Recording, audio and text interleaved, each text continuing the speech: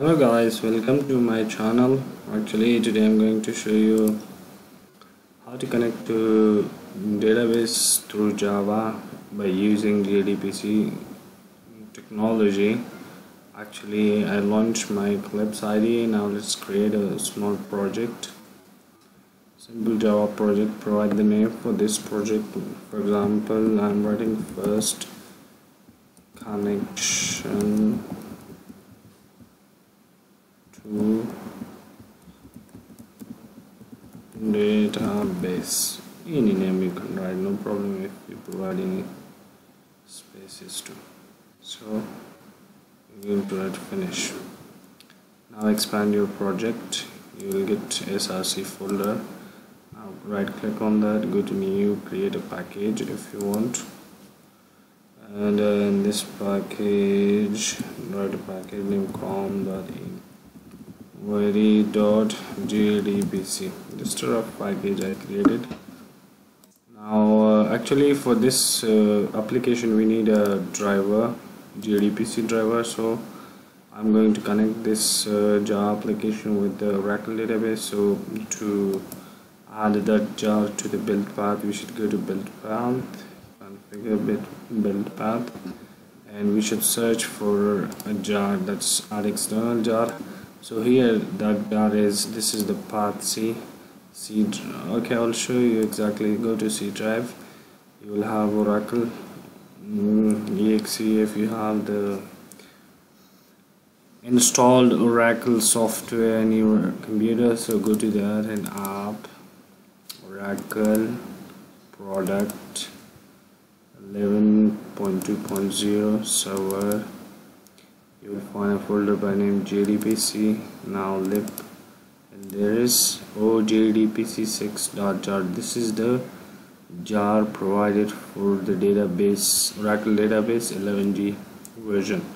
So click open, say apply. Okay, so here you are, we have that driver. Now let's create a class here. Say class, say for example you will take test with main method. Okay, now let's clean this one. So we have mostly we will write to retrieve data from a table. Actually I write a table before. I'm going to show you. I create a table, command line. Okay, this is a SQL command line.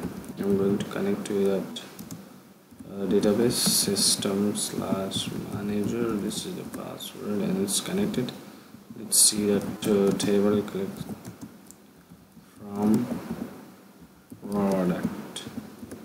See, this is a table. It has 3 columns. One is P number, its primary key. Actually this is the ID, this is the name of the product, and this is the price. So I want to get these 3 records in my Java program. So let's write code for that. Now to retrieve data from database, just it's a comment. Now let's go and first create connection object. Connection con equals to null. Import, and before connection object we are going to load the driver class.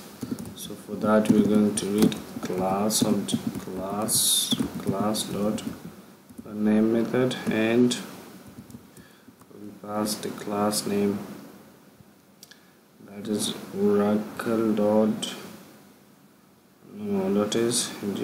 okay, what's the name? I think the name is oracle.jdbc.driver.OracleDriver. This is the name of the class. It will throw an exception, this ClassNotFoundException. If this class was not there, so it will throw this exception. So I will go for creating connection class object. Create con or connection. Let's write complete connection object. Now con equals to driver manager dot get connection with the 3 parameters. Here is, yeah, the first is the URL. You should write jdbc oracle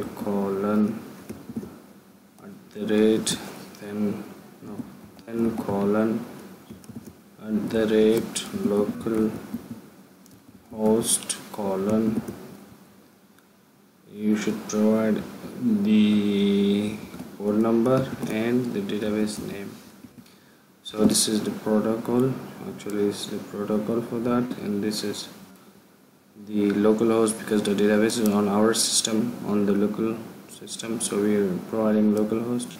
If it is on a remote system, so you should provide the IP for that, and this is the port where the software is installed, and this is the database name, and here we're going to provide this the username.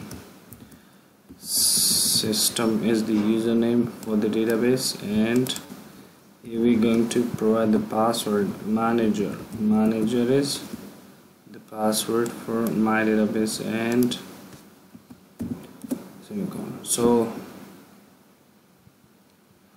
what is the problem? Okay, you didn't write connection. Okay, now you will write, no problem. Connection con equals to null.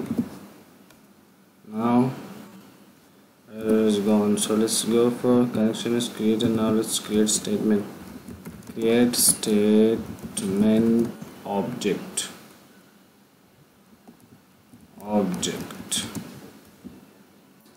Now let's go and write statement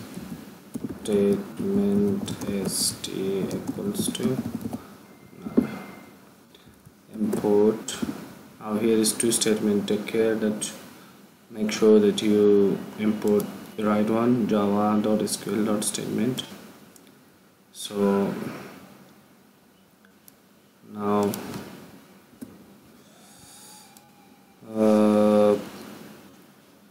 st equals to con.createStatement. Now statement is also created. Now try to create ResultSet. Create ResultSet object. This object will store all the result which is retrieved from the database. ResultSet rs equals to null. Import it. Now write rs equals to st dot execute query. Write the query here. Select what is the column names, pname, p number, pname, and price from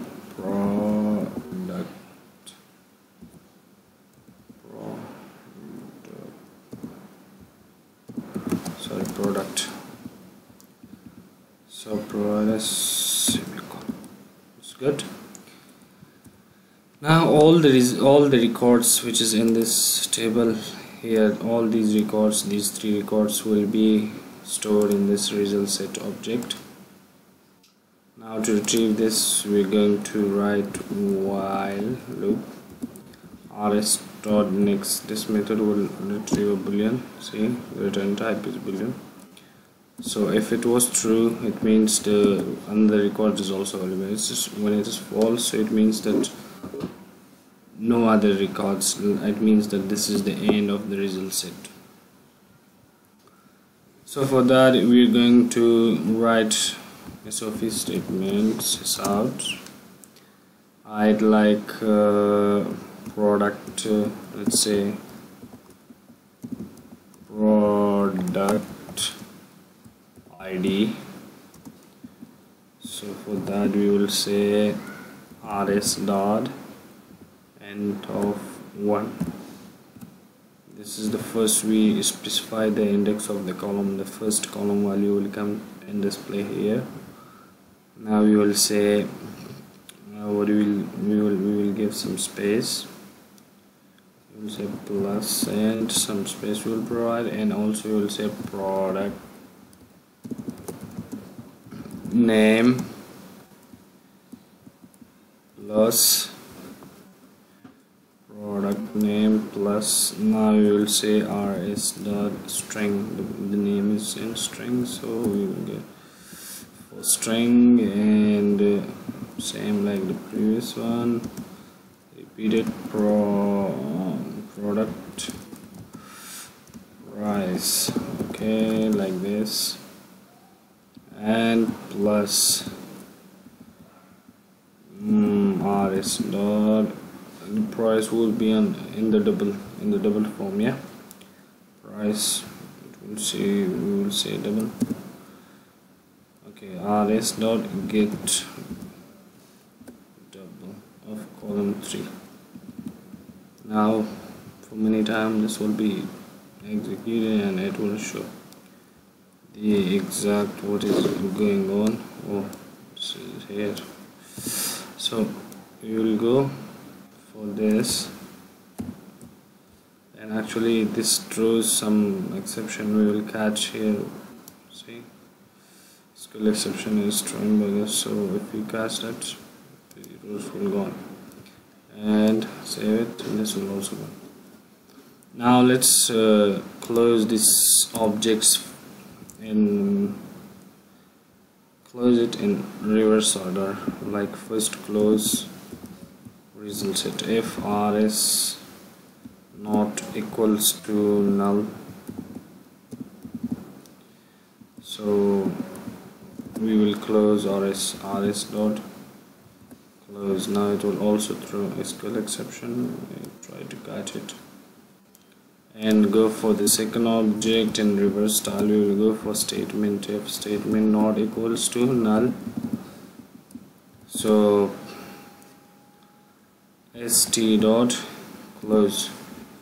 Now go for that and catch it. Now for third option if go to the last one. What was the last connection? Yeah, not equals to null. Now say simple connection dot close and close it, boss. Yeah, program is over. Let's see whether it is any problem is there or not. To run, click this button, run button. Yeah, it's launching. Yeah, here is the output. See, product ID 102, product name book, and price is 200. Let's see whether it is correct or wrong. This is the database 102 book, and the price is this much. Product ID for second, product ID for second row 103, for fourth row 104, pen, pencil 20, 30, 20, 30. Yeah, here you are. This is it. Thanks guys for watching this video. Subscribe to my channel to get the updates. Thank you, and see you in next video. I'm going to provide some information how to update and insert data to the database through Java programs, and see you guys there, and bye.